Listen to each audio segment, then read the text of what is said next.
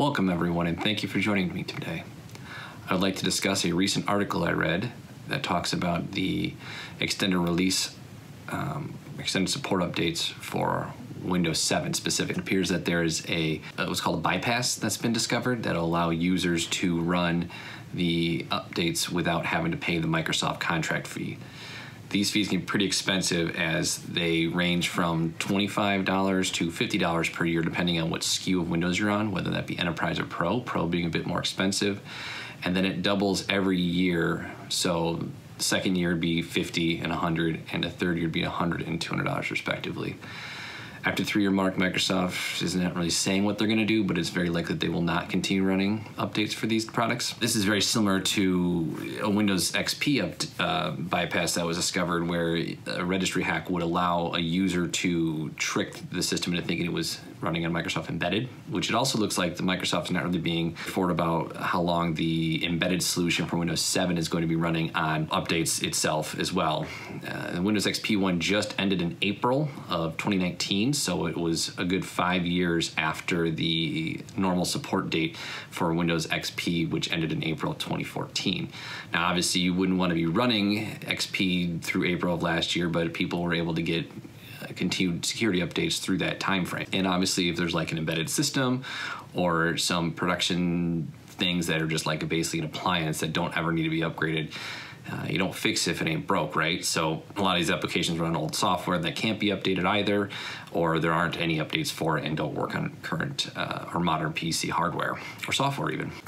So looking at this, the history of that, I don't see anything that indicates that Microsoft ever patched the ability to, or prevented people from having the ability to run embedded the embedded software updates. So it's possibly a matter of time before Microsoft decides to patch this out of Windows 7. We don't know. But it doesn't look like they did anything for Windows XP. I guess they just kind of let people go on. Even as late as May 23rd of 2019, Microsoft was releasing updates for Windows XP for the remote desktop as there was a pretty significant flaw that would allow a remote code execution on a target machine. Obviously, it's a pretty big deal, but to be releasing it even after the final extended support in April was kind of a big surprise. They haven't released any patches really since then. Since the last update that was supposedly the final update for Windows 7, Microsoft did introduce a bug with the background where if you set it to stretched mode, it would cause your background to go black.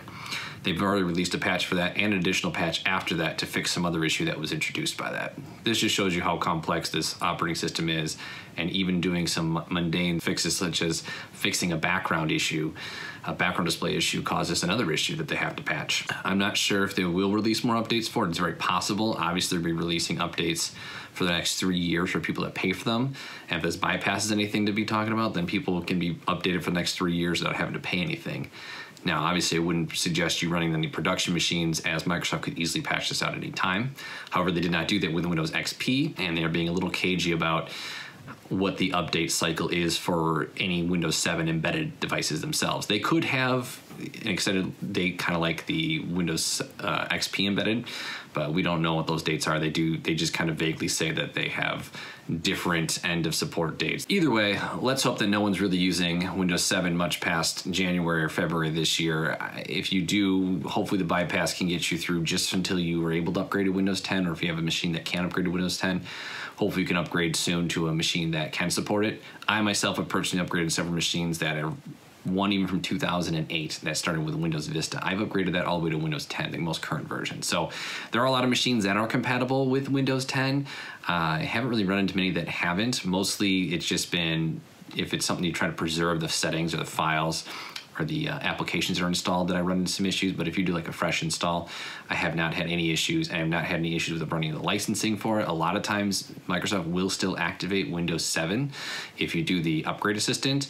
Now, a place that I work at has enterprise licensing with that. The keys do work for Windows 7 and Windows 10, so I haven't run into that at all, but none of my personal machines have I ever run into it. Even after the end of the free upgrade from Windows 7 to 10, I have not run any issues. I don't have any problems with Windows 10. I know some people like Windows 7 more. Thankfully, you don't have to worry about Windows 8 as much if you're going from 7. I know that was kind of a mixed bag. I didn't hate it too much, but it did cause a lot of issues, especially until Windows 8.1 came out. Hope you guys thought this was informational and helpful to you in some way. Maybe you learned something. Let me know if you have any thoughts or anything down in the comments below, and I'll see you next time. This is Ian.